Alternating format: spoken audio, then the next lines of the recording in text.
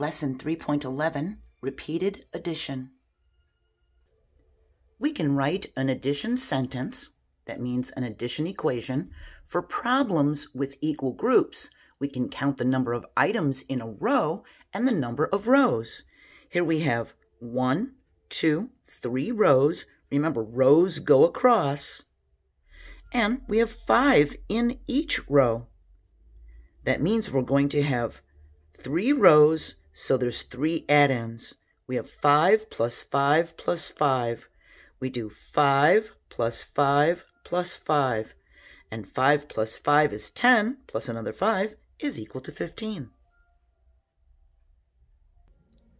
We write an addition sentence by repeating the number of items in a row as many times as there are rows. We have 4 rows, 1, 2, 3, 4. 4 rows means 4 addends. There are 3 in each row, so that's our addend, 3. 3 plus 3 plus 3 plus 3. Do you know how much that is?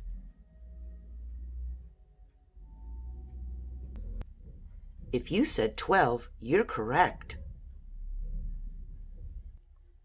We can use counters or draw a quick picture to show equal groups. There are 4 rows of cars in a parking lot. There are 5 cars in each row. How many cars are in the parking lot?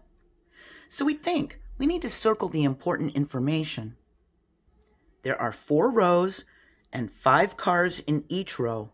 We draw a quick picture of 4 rows, 1, 2, 3, 4, with 5 in each row. We can just make little dots for the cars. We can write an addition sentence to match our drawing. There are 4 rows, so we will have 4 addends. There's 5 in each row, so our addend will be a 5 for each space. And we can add these quickly. We can skip count by 5s, 5, 10, 15, 20. We can also think that 5 plus 5 makes a 10, and this 5 plus 5 makes a 10, so we have 10 plus 10, which is equal to 20. There were 4 rows, so we had 4 addends. So we can use addition to find the total amount when we have equal groups. We have 1 row, 2 rows, 3 rows. That's 3 groups. 3 equal groups of 4 makes 3 rows of 4. We're going to have 3 addends, and because there's 4 in each row, in each group, we're going to add 4 plus 4 plus 4. Do you know how much that is?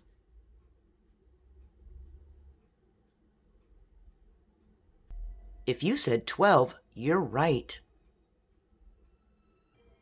It's telling us to find the number of shapes in each row, complete the addition sentence to find the total.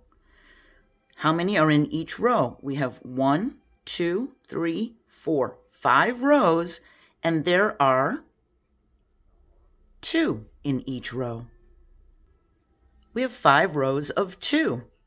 Because there's 5 rows, we will have 5 addends. 1, 2, 3, 4, 5 addends. And there's 2 in each row, so that's what our addends will be in each space. It'll be a 2. We could add these quickly by skip counting by 2s. 2, 4, 6, 8, 10. 5 rows of 2 is equal to 10. Here we have 2 rows, and there are 1, 2, 3, 4, 5 in each row. We have 2 rows of 5. 2 rows means we're going to have 2 addends. There are 5 in each row, so each addend will be a 5. Do you know 5 plus 5?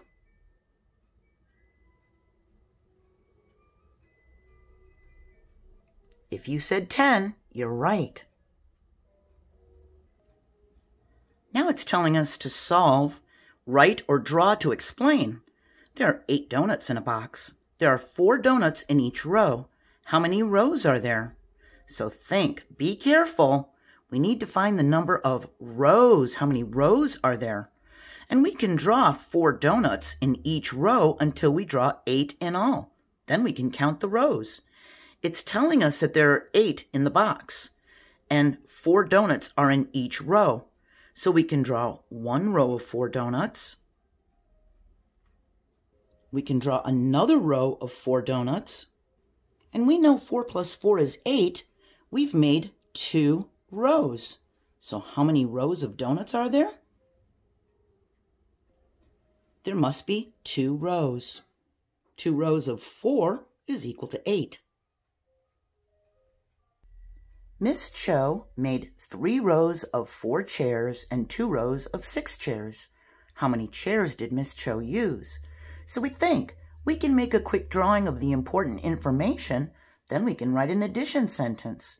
Our important information is 3 rows of 4 and 2 rows of 6.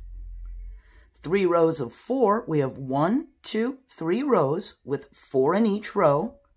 Then we have 2 rows of 6. We can add 4 plus 4 plus 4 plus 6 plus 6. And if you remember 4 plus 6 is equal to 10, we can make tens to add faster. I see 4 plus 6 right here. That makes a 10. And we can match this 4 with this 6 to make another 10. That means we have 10, 20, and 4 more. That's equal to 24. When we have many addends that we need to add together, we'll go faster if we make tens first. 10, 20, 4. So remember that we can use repeated addition. We can write an addition sentence for problems with equal groups. The number of rows is how many addends we'll have, and the number that is in the row will be the addend. Our next lesson is going to be in Chapter 4. We're going to talk about 2-digit addition. I hope you enjoy the rest of your day, and I hope I see you next time. Bye.